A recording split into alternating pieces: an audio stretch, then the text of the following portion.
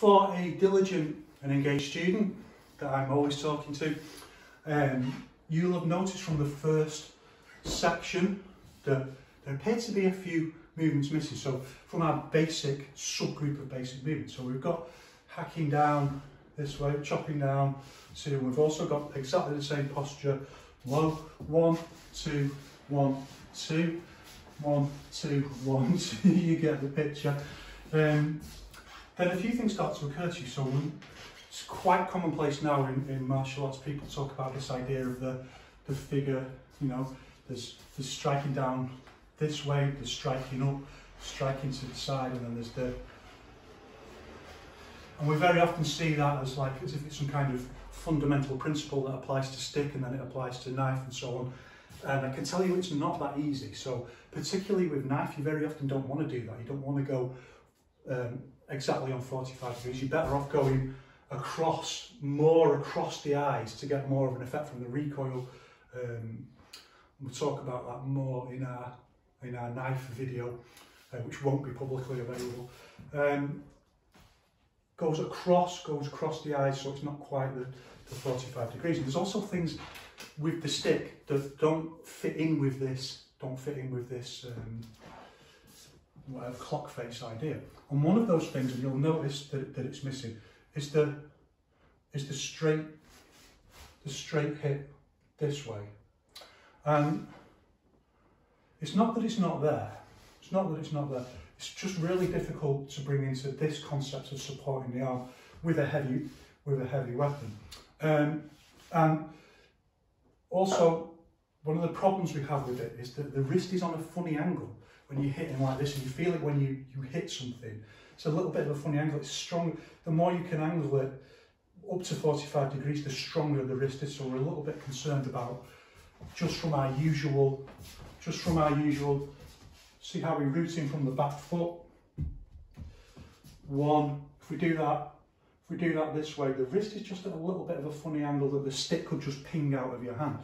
So when we do this technique, and it is there, of course it's there, it's part of each Yiquan stick, short stick. When we do it, we change the routing. Actually, it's a very sophisticated version of the same route. So we change and we move back this way, and it just allows the wrist to be on a little bit more of an angle to bring the stick in flat. And by being on a little bit more of an angle, we eliminate any risk of this coming in and hitting the hand this way. 1, 2, and we lean back. If you think like from this kind of hit, the routing is from the back foot, so we're pushing up from the back foot in effect. Our contact point, there's a structure, physiological kinetic structure that goes right down to the point, the floor, and we hit them with the earth. When we do this, when we change back, that's actually still rooted from the back foot, even though we're lifting up on the front foot and it looks like we're pushing up like a jab route. You'll feel it as you push back from your front foot and push into the floor. You know, because you're rooting from both feet is the reality.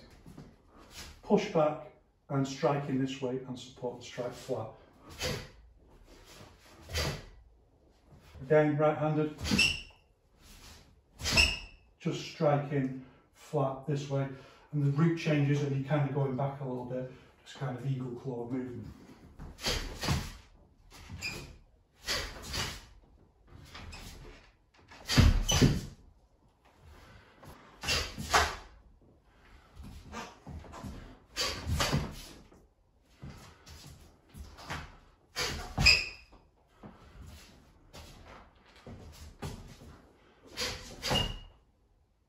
When we change to the other side, things are a little bit easier, but also a little bit more problematic. So from this, remember, this is our offside posture. From here, you can just slide in and hit straight flat like this. And the routing is a little bit different to the cross where the body leans up. If you're doing it right, it should be this wave motion. Here it is very much this other way of releasing force. This it's not actually spiral force, but it's the way. You know, sometimes you can go this way, and sometimes you can go that way. If you don't know that, there's different ways of. You can open, or you can close.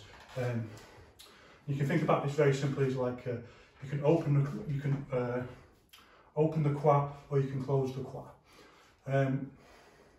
One, open, close. Just like in the old text where it talks about wushu is just opening and closing, lifting, and I love that idea. It's just up and down or open and close, but it's this very sophisticated idea of how you root.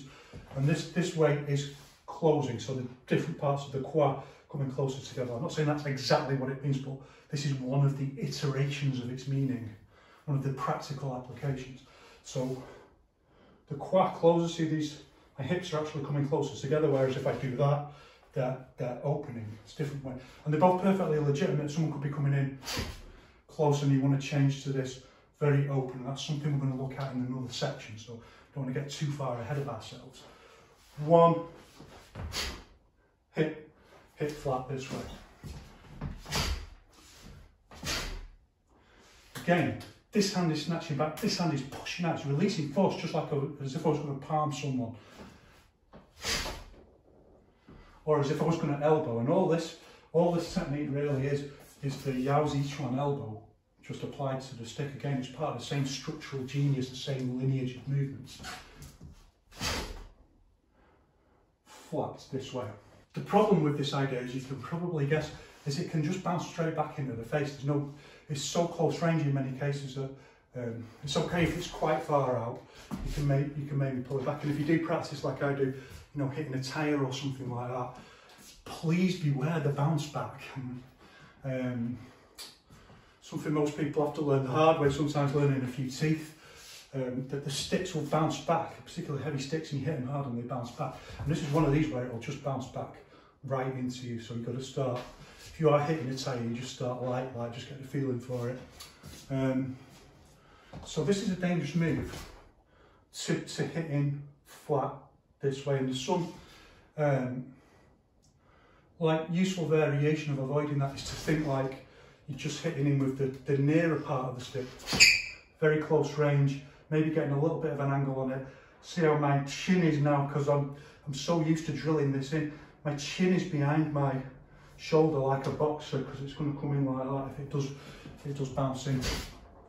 Yeah, I'm just hitting it in, trying to give a little bit of protection this way. It's still really, really dangerous, and it's just like an emergency movement if you're prepared to take the risk in the moment. Other possibilities for it are to do this.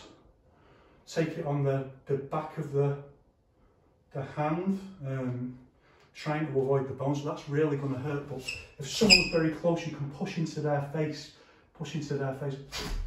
release a bit of force this way. Otherwise, it's just a matter of taking the risk on the shot and whether it's worthwhile doing. If it's like very close and you're hitting something solid like a head, then it might be very likely to pin back. But if someone's holding out a stick like that, you know, it could be worth the, you know, a pinging shot. It's not going to bounce back off a stick unless they're able to release force back, and then you're a bit of a surprise. You've accidentally challenged an Yiquan master to a stick duel. So it'd be worth it for that. It's useful for that technique. The other technique we're missing is the straight down. The skull cracker, the straight down chop. And you can see straight away the reason why we generally don't like this, even though it's a really good movement, it's a proper police baton movement, is that the stick is, if you're going for the centre line and you go straight down, it's also usually pointing directly at your centre line. If you miss, you know, if you do it at someone who's rushing in at you and you miss, and then it's just going to get pushed in straight away, and you're in a big wrestle over the stick, if not winded. That's why we generally don't like it. It's not like it's not there. So there's different versions. You can do a very flat version like this, where the stick is pointing down. Very flat. Crack right on the forehead rather than the top of the head.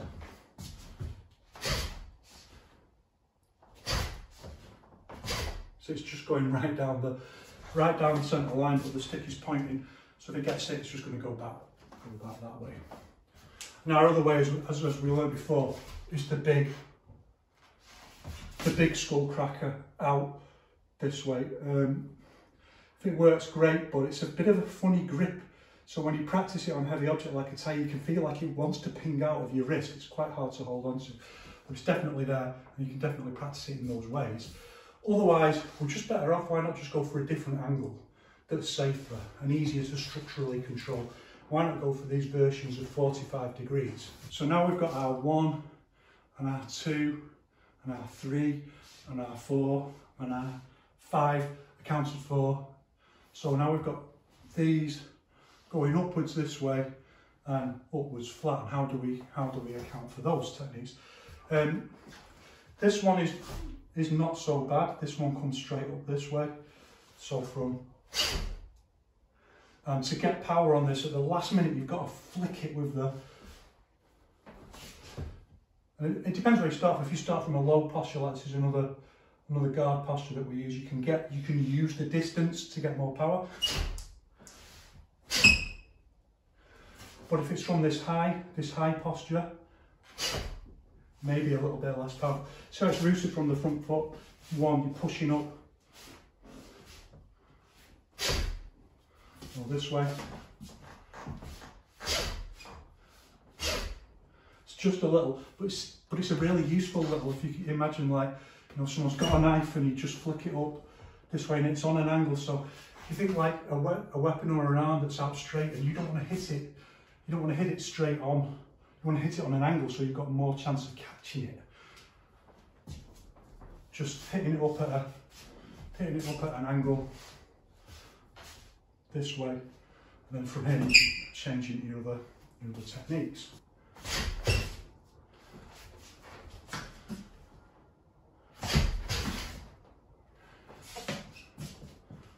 Particularly these double-handed techniques.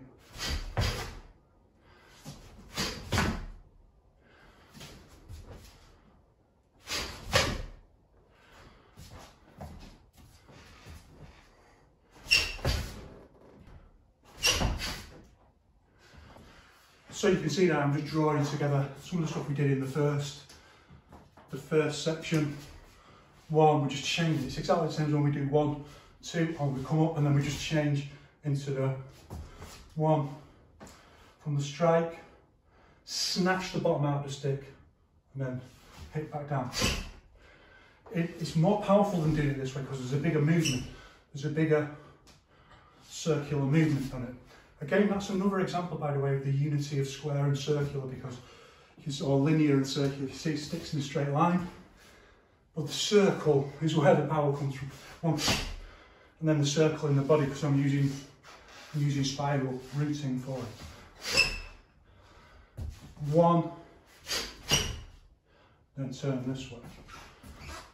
1, spiral routing, strike down. 1, strike down. If you're a really diligent observer and you're really engaging with this idea of doing all different kinds of little things in different postures to maximise power, and that changes from posture to posture. It's like your second coach, or injuries are your second coach, but it's like your third coach, because you're always trying to think, how can I get more power? And different postures, different techniques have different ways of doing that. So one of the things I'm doing there, as you can see, is I'm dragging backwards. It's to do with the root. The root is going backwards, and it's what in the old days we used to say, sink your chi. Like, everything goes down. 1, I'm sinking and dragging backwards, and that also is using just like my sheer weight in motion to add something to the force of the strike. So 1, dragging it back down like that to hit in. That's a much more sophisticated technique and use of rooting. But have a think about it. I'm going to come back to that later. Our next question then is, what about this going up this way? And something like, you know, you'll often see it in things like Kali and Eskrima, particularly if you're using lighter sticks. And you can do different things with lighter sticks. I'm not putting it down by any means, because you start getting whacked upside the head with them sticks. It really hurts, believe me. But you can do certain things that you can't necessarily do with a heavier weapon. And one of the things you'll feel if you do it with a big baton like this is that this strike upwards is really awkward for the wrist. It doesn't feel right. It feels like if you hit, you wouldn't be able to hold it and it would ping out of your hand. So it's a bit of bit of a movement to avoid on its own, like that you sometimes see. Unless you change and modify it. So there's this technique where you come up this way. There's something you do see it a lot in eskrima. There's a couple of dangers here. One, because it's such a weak movement that you want to really dig in and swing up into it. And what will happen if you do that very often is you'll swing and you'll catch your own leg. That's why I really never do this movement. It's because you want to instinctively get the power and you catch your own leg. But if you do it and hit up this way, there's almost no power in it. So I don't see that much point in it, but conceivably there could be an emergency situation where that's the right call. Maybe you just knock a weapon or something and then you can change into the big dragon taming fight ending strike. Generally speaking, the approach in Yiquan stick is totally different, so we don't do it single-handed at all. It's as simple as that. So from this position, one, we want to change it to this strike, we do it double-handed. There's no reason, unless your hand is injured, in which case don't go for it anyway. There's no reason. We want to interchange all the time between single and double-handed in Yiquan stick, depending on the context. Again, it's one of the big differences between wushu and other short stick systems. I mean, all kinds of wushu short stick do this, particularly the Western Chinese short wing staff stick, we call it. It's a little bit longer than this. Changing between single and double hand. There's no reason why we can't do that. It's a perfectly legitimate technique. So one, change, almost like a golf strike or something. Once we're in this double hand technique, there's a whole range of double hand techniques that we're going to look at in another segment. So again, one, change to this technique. One, change. One, change. Notice that my hand doesn't come underneath for this technique. So if we were going this way and I was going to change to double-handed, my hand would go underneath. So this way, these kind of things, yeah, you drill them, but they occur to you naturally as you're training. It's part of the physiological genius of each one, that it just occurs to you that it can't be underneath because it's too much of a twist this way. It's got to be on top this way, so that you make this really strong structure and then you change into the next strike. Don't worry, over time you just start picking all that up.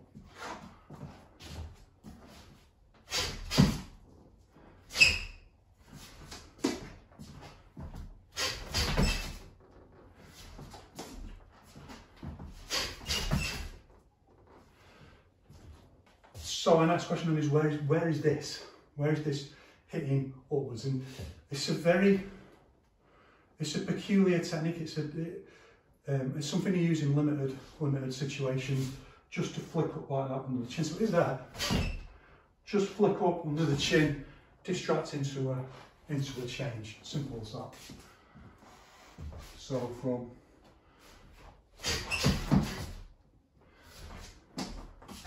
strike, and using all the techniques that we've learned before, by the way, rather than using different techniques, so you can follow along with what you've learned. One, low, change, hit up, see the butt of the stick's nowhere near, we're nowhere near in danger of it, unless something lands on us and hits in, but then we're in a really good position to add extra force because of the position of the stick. And we love these things, we love these when there's a big swing that we can add extra force into the strike.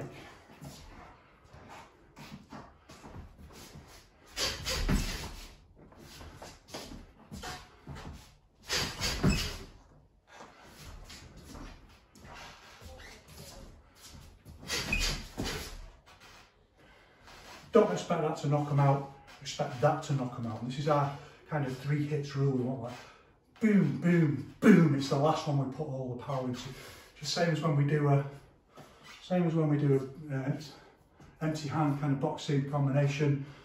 Most people boom, boom, boom. The last posture is the weakest in each one. Boom, being the last posture is the one we set up, the big structural force to try and knock them out. That's everything's going towards that movement. It's exactly the same with stick.